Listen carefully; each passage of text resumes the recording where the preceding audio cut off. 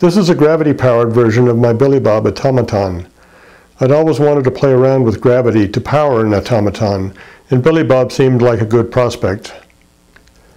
As you can see in this clip of the hand crank model, he's controlled by just two cams, one for his head and one for his arm. Both require very little effort to operate, so there wouldn't be much friction for a gravity-powered mechanism to overcome. Billy Bob is driven by this weight hanging from a chain. The blue and yellow disc contains the sprocket that is powered by the chain. Much of the mechanism is hidden, so here's a diagram of how it works.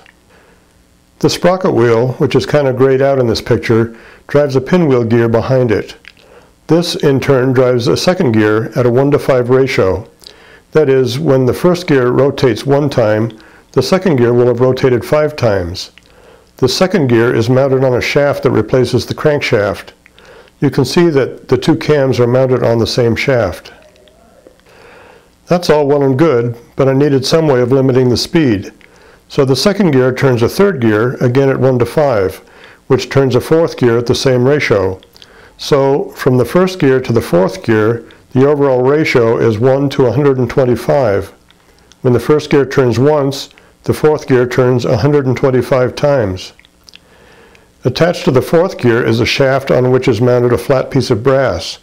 This is the speed controller, known as a fly fan.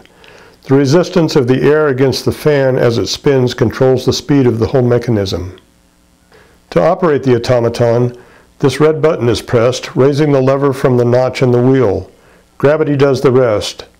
When the button is released, the lever rides on top of the wheel until the notch comes around again, at which point it stops, having gone through one cycle.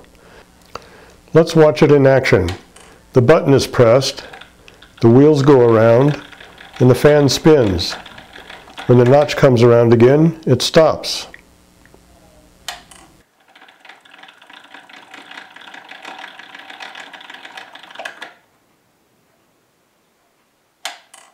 When the chain is run almost all the way out, you just grab the end and pull it back up. A ratchet and pull device makes this easy. There are 2 keyhole-shaped holes in the back of the box. I put 2 screws into the end of a bookcase to match the holes, and the box just slides over them and locks into place.